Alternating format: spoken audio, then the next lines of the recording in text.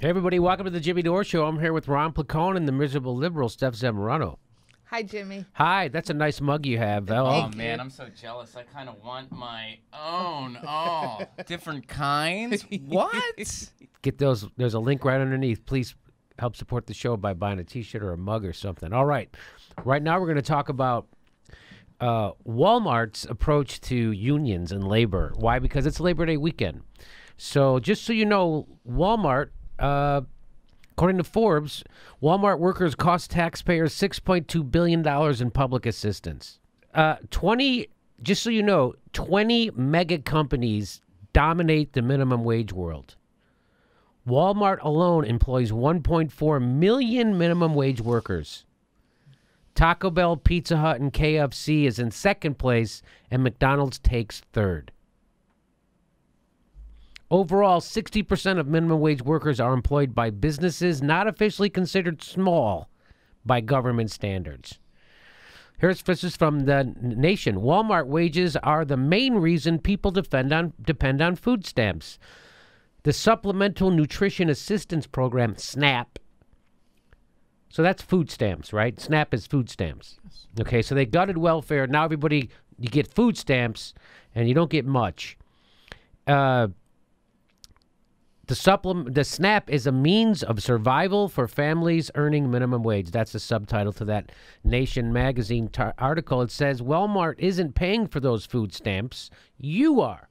The annual bill that states and federal government foot for working families making poverty-level wages is $153 billion. So people who have jobs, who work, still need government assistance to eat. That's how poorly we pay people in the United States. To the tune of how much? $153 billion for working families. Families working. That's $153 billion for people working. So that's the government subsidizing companies because they're not paying their workers a living wage.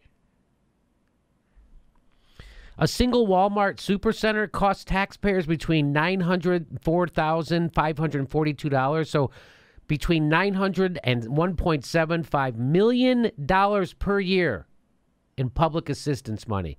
So right around $1 million per, or almost two,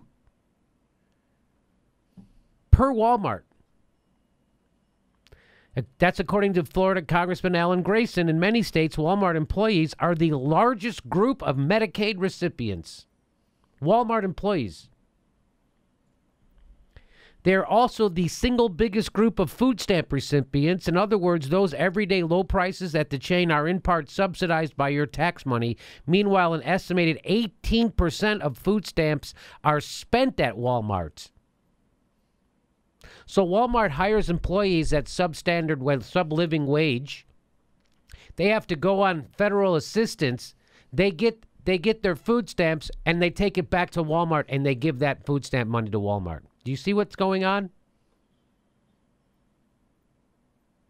Yeah, there was a documentary made about this in 2005 called The High Cost of Low Price. It's about Walmart. It's a great film. I've seen it. I haven't seen it. But yeah, it's a great film. They went over this? They went over all this, and they talk about what Walmart actually costs a community. Because, I mean, Right. even if you're somebody that shops there and, you know, they do have low prices, Right. but what you end up really paying... because, I mean, Walmart also doesn't have the best environmental practices. Right. So there are so many levels where Walmart costs the community, and that's why some communities get together and don't let them in. Yeah. There's not many Walmarts in Los Angeles. Mm-hmm. They wanted to put one in, and it's always a big fight, and I say keep them out. Yep. So I tell you all this because it is Labor Day weekend, and here is a Walmart training video, and this guy is going to tell you you don't need a union, even though you just heard what I said. And Walmart, by the way, the Walmart family now has more wealth than everyone else in the universe. They're worth about $80 billion just themselves. $80 billion just themselves, right? So can you check on that stuff? Well, I was reading another piece of data, and it talked about all the practices that they do that hurt their employees. Like sometimes they don't pay them. Yeah. Sometimes they exploit undocumented workers. So Correct. like they have one, one horrible business lawsuit, practice after another. And so like in 2005, they had to pay $1.1 million to 845 workers for unpaid wages. Can you imagine in this economy that you have to go and say, court. please, sir, can I get paid for the work that I rendered? To a huge corporation. In 2001, Walmart was ordered to compensate 69,000 workers in Colorado for $50 million in unpaid wages. In 2008, Walmart paid a settlement fee of $54.25 million to workers in Minnesota, then had to settle another lawsuit that spanned the country to the tune of $352 million. The settlement covered 63 separate cases in 42 states, and the year of 2005, the Department of Labor ordered Walmart to pay another settlement fee of $4.8 million to 4,500 employees. I mean, they seem like it is typical for them to exploit and not pay and not provide livable conditions for their employees. And in 2016, the Waltons were considered the richest family in America, worth $130 billion estimated. Jesus H. Christ. No problem with our system. No problem with our system at all. Wow. Imagine how many people could go to college for that, how many people could get medicine, how many people could have good housing, how many people could live a life. That's amazing. They have $130 billion, and their employees are all on assistance. Mm-hmm. You don't think we have a messed up system? So here's a video from those same Walmarts. By the way, Hillary Clinton, proud board member of Walmart. How many years was she on the board of Walmart? Literally, Hillary Clinton was on the board of Walmart, and you wonder why people wouldn't fucking vote for her. Okay. It's true. I'm a proud shareholder too. And that's just the beginning of the great thing. So they don't call them employees, they call them shareholders? That's what they're doing. They're calling, I'm a proud shareholder too. Well, and it's such a falsity because it's kind of that same premise of you have access to health care. You have access to stock options. Yeah, but your employees can't afford it. Right. It's a nice idea if you give them a living wage to where they could take advantage of something like that. Right. But, it's the same falsity. It's like you have access to the best health Yes. care. You can't afford it. Okay. You'll find at our company. Now, it doesn't matter where you work, whether it's in a Walmart store, a Sam's Club, a distribution center, or any other division. We are going to screw you over hard. Doesn't matter where you work. Walmart, Sam's Club, distribution center, you are going to be paid a sub-living wage, and you're going to be exploited for America. Okay. You've made a great choice to work for Walmart, and we're glad you're here. But the reality is, you're not the only one looking to get your foot in the door at Walmart. Now, you might have heard stories on the news, read about it in the paper, or seen it on the internet, but labor unions are really interested in Walmart and have spent millions of dollars specifically focused on us. Now, I think you know by now that our company prefers to have open and direct communication with our associates. Look at the way he's kind of like sticking his chest out. I think there's somebody behind him with a gun pointed into his back. Here at Walmart, we like to have direct and open communications with our shareholders. What did he call them? Sales associates or Shareholders? Oh, yeah, I just want to walk right into the general manager's office and tell him I need a raise. Tell him I should get paid more than everybody else stacking shelves. I need a raise. It's open. I love that kind of open communication where you have absolutely no power. You know, that kind of communication where you walk in individually without the power of a union or your coworkers behind you and you try to negotiate for, I don't know, fair wages or maybe better working conditions or maybe a paid day off or a vacation or something like that. You know how you walk in there and you have absolutely no power. I like how they're saying that unions are targeting Walmart. Targeting. Like a union is some big traveling smoke monster that preys on these poor CEOs. Yeah. We don't think that a labor union is necessary here. And because... No kidding. Isn't that something? No shit. You guys don't... I would have thought that the Walmart would have thought you really needed... We don't think that we need to pay our... Yeah, of course you don't need a labor union. This is amazing. Our associates have said time after time that they don't want a union. We usually don't spend a lot of time talking about them. But as a new member of our team, we do think you need to know this. In recent years, union organizers have spent a lot of time, effort, and money trying to convince Walmart associates to join a union, all without any success. Now, while they've been trying to convince associates to join their union, at the same time, they've been spending big money trying to hurt our business. And they've been telling customers not to shop in our stores and clubs. I don't get it. How would it make sense for associates to join any union that wants to damage our reputation? I don't get it. You obviously you don't get it. Yeah, no, you don't get it. Well, she gets it because she's being paid to say this. So she gets it. She gets that she's lying. Why would I want to join an organization that's trying to hurt us? They're not trying to hurt you. They're trying to help the workers. We just don't feel the need for unions, and we don't talk about it much, according to this script that I was told to memorize 20 minutes ago. And drive business away from our doors so associates don't get hours? It just doesn't make sense. Funny thing is, I always thought unions were kind of like clubs, or charities that were out to help workers, right? Well, I found out that wasn't exactly the case. Yo, no. You know who's out there to help workers? Walmart. The Walton family. You know who, they fly all the employees out every weekend to Wyoming, where they party with Harrison Ford and Dick Cheney. Sometimes they ride in the helicopter. That's who's looking out for workers. You know who's looking out for workers? Management at Walmart. That's who's looking out for workers. Not unions. Unions hate workers. That's why you go anywhere where there's a union and those people don't get paid anything. No benefits, whatever. I guess black is white, up is down, in and out. Whatever. It doesn't matter. It's opposite day at Walmart. Look out! The unions are coming! They're right behind the Russians! We're fucked! The truth is, unions are businesses, multi-million-dollar businesses that make their money by convincing people like you and me to give them a part of our paychecks. So you have to wonder, are they really just interested in the welfare of Walmart associates, or is there something more at stake? Here at Walmart. Yeah, there's something more at stake. What?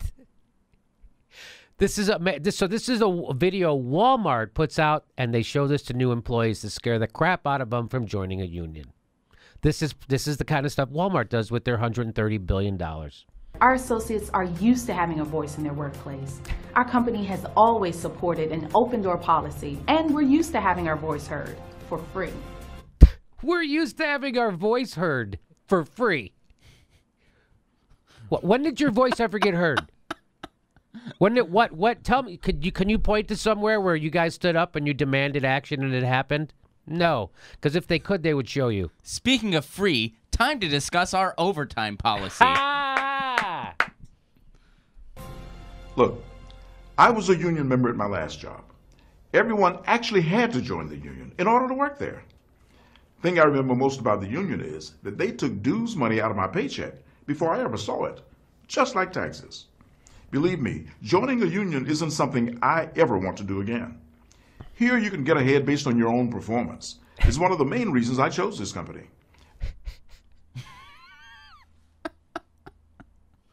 So this guy left a union job to go work at Walmart, one of the worst places in the entire world to work for workers, because he wanted to be rewarded for his own hard work.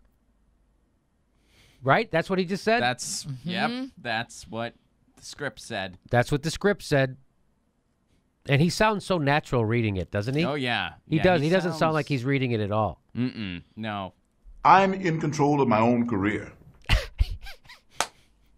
At Walmart. He's in control. That's what the thing I like about working for Walmart is I'm in control. Not them. I control things. I tell them when I'm coming in, how much I want to get paid, how much work I want to do, and when I want off. I tell them. What? You have no control. You have zero control of your career. You have no union. You could be fired for no cause tomorrow. Today. Overtime, no pay. No overtime pay. No sick days, no vacation days, no weekends. That's what life with no union. With a union, you put that control into someone else's hands. Someone who might be motivated by something a little more important to them than your career advancement. Again, you know who cares about you? Walmart management. That's why we want to get rid of the union, because unions are going to hurt you. They're going to take more money from you, and we care about you. We're the Walmart management. Here we go. You see, unions get almost all of their money from monthly dues, initiation fees, and assessments against members. Because union membership has dropped over the years to less than 8% of private employers, unions are fighting to survive. And with the it's amazing they don't show you also with that decline in union, the decline in the amount of profits workers sharing. I was gonna say unions are fighting to survive, and so are workers. Private employers. So if you could also go, oh, look at the workers' pay also goes directly with the fall of unions. He makes it look like, oh, they're struck. Yeah, why do you think that? Again, and you can make that connection too. You can see the low income, or you could use that graph and say, this is how little you're making. In contrast to this is how much we're profiting. Yeah, on your slave labor. So profits, you just refer. So profits go up and pay goes down without unions. That's what's been happening. That's what happens. Walmart, one of the richest companies in the whole goddamn world, and their employees are all poor. Or on assistance. And I know we know that by having employees watch this, that we know this is nefarious. Yes, so this is horrible. This is unethical what they're doing. This is lying. This is gaslighting. This is gaslighting, which is a form of lying. Wait, unions are bad? They're telling me unions are bad for me. That's gaslighting. They're telling me that I'm in complete control of my career, yet somehow watching this anti-union propaganda video is training me. This is fishy. Unions are fighting to survive. And with the size and scale of our company, you can understand their interest in Walmart. It is a business. And where does Walmart stand on all of this? Our philosophy is simple. We are pro-associate. Here, all associates are free to talk openly with their leaders. I'm completely comfortable sharing my ideas and concerns with my leaders. Hey, we need to get a raise. You're fired. That was comfortable. That was really comfortable. I'm glad we're being open. Thank you. Thank you for being open with me. Hey, I think that we have some unsafe work practices. You're fired. Thank you. I know that they really listen to what I have to say. By using the open door process, I'm encouraged to speak for myself. I speak on my own behalf. And I speak on my own behalf with absolutely no power whatsoever. I do not have the collective power of my coworkers. So when I go in, I'm unbelievably powerless and I'm dismissed or fired. And the open door policy refers to both my boss's door and the exit door for me. Frankly, I don't think Walmart associates should have to have someone to speak for them. It's just not that kind of place. But Walmart understands that not every workplace is like Walmart. That's why our company doesn't criticize people who belong or have belonged to labor unions. What? Oh, except for this video. This whole video is that.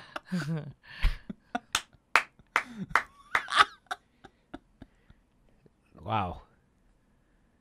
We know that many associates belong to unions. But this is what, you know what? Watching this, I feel like this is the equivalent of the DNC's message to progressives. It's just this ridiculous. You know what I mean? How just ridiculous this is. How up is down, black is white, in is out. Same thing with them. Well, can't bring a spoon to a knife fight. That kind of shit. You know. You got to win elections, so you got to sell out the whole point of why you're a party.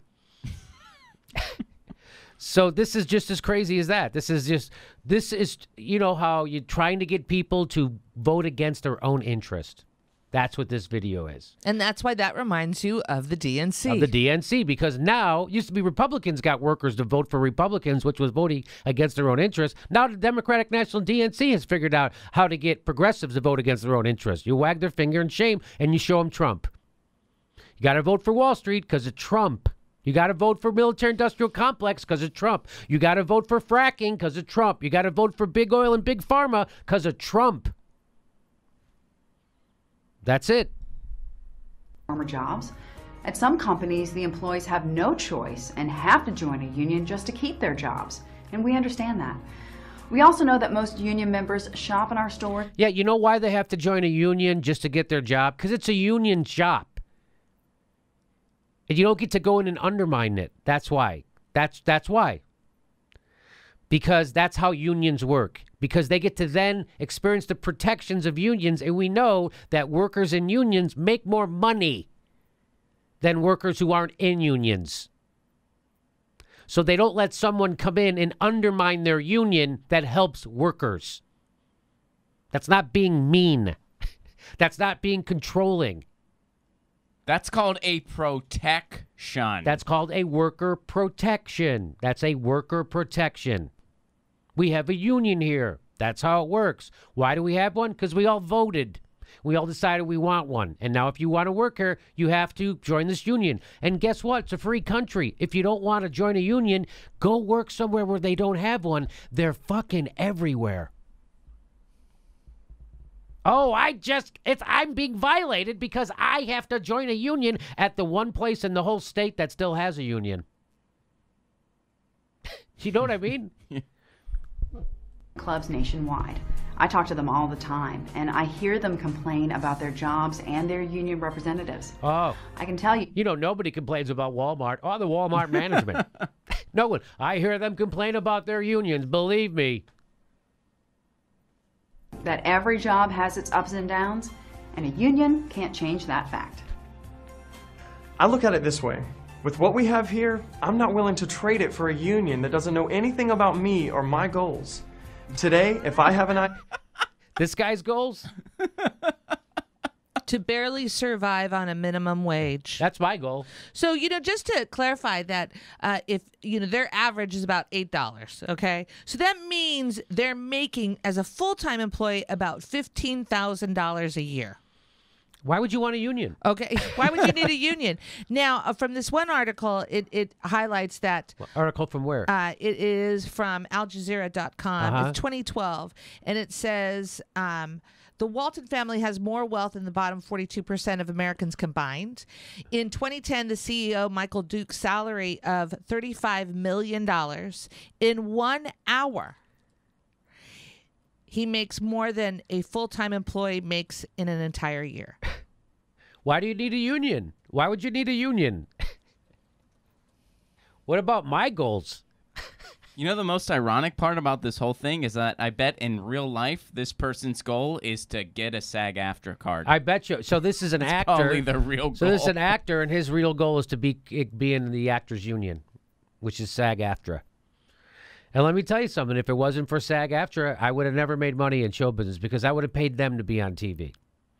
So thank God for a union that helps workers not get exploited, actually get to share in the profits that you're creating. That's the point of a union. You get to share in the profits. Since 1980, American workers have not shared in the profits. So it used to be the more production workers did, the more stuff their company made, the more money they got paid. No longer. They make more product, their pay stays the same. Company makes more money. They make more product, company makes more money, their pay stays the same. So productivity and pay is no longer coupled. It has been decoupled. So it doesn't matter how hard you work, no matter how much you produce, you're not getting paid anymore. or concern, I speak directly with my supervisor, and I'd much rather deal with things that way, one-on-one. Again, one-on-one, you know, where I have absolutely no power to negotiate. None whatsoever. I like that kind of feeling. When a union begins to push their agenda, union organizers ask associates to sign authorization cards or petitions. Union organizers might say that giving them your name and address doesn't mean much. They might tell you that it's just a simple way for you to get more information about the union. Or they might even promise you things like free health care or wage increases just to get your interest. It's not hard to imagine how far a union organizer might go to get you to sign their card. You mean he's going to promise that he might help you? He might even help you, promise you higher wages. You might be able to go to the doctor. They're going to promise you anything to get you to sign this card. I like how they keep saying the union agenda, and they can't really go further on that. Yeah. They can't, because what's the union agenda? To look out for workers. Well, she also That's the said, union Well, but she she- mentions that they may promise you free health care. Oh my God. What? How? Why is that awful? What? Yeah. What are you guys promising? We're promising no health care. But you know that we're being straight shooters about it. Yeah. Don't be fooled. Your signature is very valuable. She's right. Your signature on an authorization card or petition is actually a legal document that can be used to bring in a union. If a union gets enough signatures, you may never even have a chance to vote. What your signature really means is that you give the union the right to act for you and make decisions for you on workplace issues, whether you agree with them or not. And once you... Yeah, I disagree with the union fighting to get me a higher wage and more worker protections, more off time, and better health benefits. I disagree with them. What the fuck would you disagree with? Even if you disagree with them, getting you more money and stuff. Why would you? They don't ever point out how you would disagree with them. They never point that out. No. So they just make it seem like union's just a big scam to get money out of you. They don't help you. They don't do anything for you. And we want to keep them out of here because we want to help you. That's what Walmart's telling you right now. This is immoral.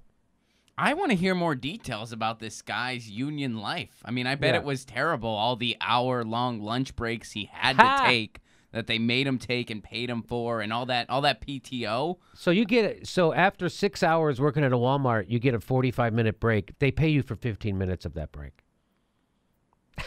Did you know that? No. Okay. give them your signature.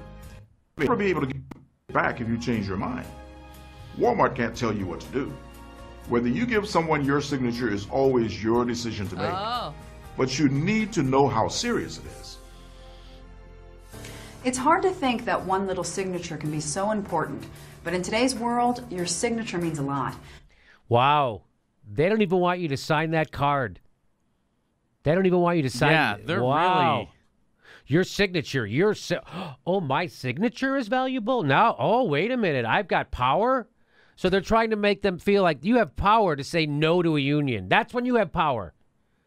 That's when you have power. This to is say a no. long-ass training video Wow. on anti-union. Anti-union. Like, what else is in the video? To be honest, I don't like handing my signature over to anyone, much less to unions who seem to be spending so much time trying to hurt my company. My signature is too valuable for that, and so is yours. Too valuable. We've got a great thing going here. Great benefits, job security, career opportunities. It's important to remember, signing a union card isn't just about you. You could also be affecting the people who have worked here for years and enjoy Walmart for the same reasons we do. People like me. And me. Who like being underpaid. People like me who don't go to the doctor when I'm sick. People like me. And me. We've all found a home with Walmart, and we're glad that you've joined the team. Good luck with your new career. And we hope that you never have to deal with a union organizing drive in your facility. But if you do, we hope that this video has given you the information you need to stay in control of your valuable signature and your career. Welcome to Walmart. Unless you disagree with this video. Wow. And if you disagree with this video, we'll be firing you. Wow. So, you know, Jimmy, you had mentioned that Hillary Clinton was on the board of Walmart. Yes, she was. So in 2012, evidently, there is an organization called the Clinton Global Initiative in New York. Mm-hmm. And Bill Clinton challenged, asked Walmart, you know, would you open a Walmart in Libya? He asked who? He asked the CEO, Duke, at the time. Of Walmart? Uh-huh. Would you open a Walmart in where? Yeah, in Libya. If the new president of Libya asked you to open a store in Tripoli, would you consider it? Clinton asked Duke.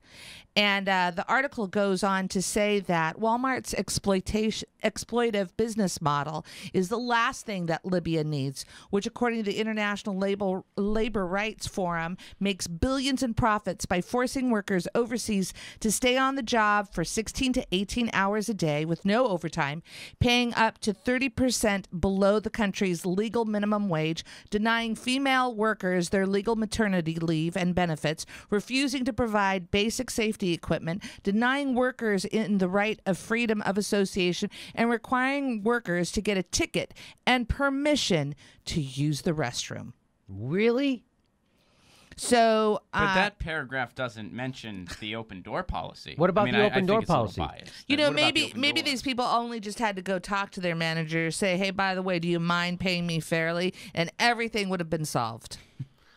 This is what we're up against Walmart, and I didn't even know they were trying to unionize Walmarts.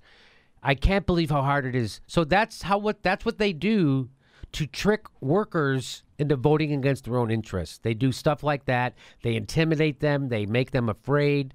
Their open door policy is an open door to make sure you better vote against that union, or you know you're going to be out on your ass. So, fuck Walmart hard. And again, I know some people, I don't ever shop at Walmart if I don't have to. So if I can avoid Walmart, I do. One time I couldn't. We were on the road, had a breakdown, whatever. We had to go into a Walmart and get some equipment. And it really bothered me. But, you know, you can't cut your nose off to spite your face. And, 99.9% of the time I don't shop at Walmart. They're horrible, and they, all it really needs is a union. Walmart, it could take that company into a company that provides a living. They have the money. The people who own the company are worth $130 billion. What if they just took $1 billion and gave it to their employees? I wonder how much money that would raise them. So they could afford it. It's totally, so if they had a union, it would be it would be like when I was a kid, Sears and Roebuck. Sears was a big deal. If you had a job at Sears, you had a good job. Some people had jobs selling appliances. Some people had jobs selling lawnmowers. Some people had jobs selling shoes at Sears. That was their job. Some guys sold suits at Sears. That's what they did for a living, grown-ups. And they had a house and kids, and they went to college. So you could have a real job working at a company, but we've decoupled, again, the people who generate the profits don't get to share in the profits anymore because we got rid of unions. Because Bill Clinton and the Democrats don't fight for unions. That's why. Because Ronald Reagan decimated the unions, and now the Democrats and the Republicans both work hand in hand decimating unions, outsourcing good jobs. That's what happens. You take good jobs in America, you turn them into shitty jobs, you ship them overseas to a poorer person in a more desperate situation. And then you tell that person who had a good job here, go get a job at Walmart. So it's Labor Day. Let's remember we got to support unions. That's that's the big way to help push back against the plutocrat bastards. Hey everybody, we have 2 live Jimmy Dore shows in September. September 25th, we're in San Diego, and September 18th in Burbank, California. Get your tickets right there. There's a link right there.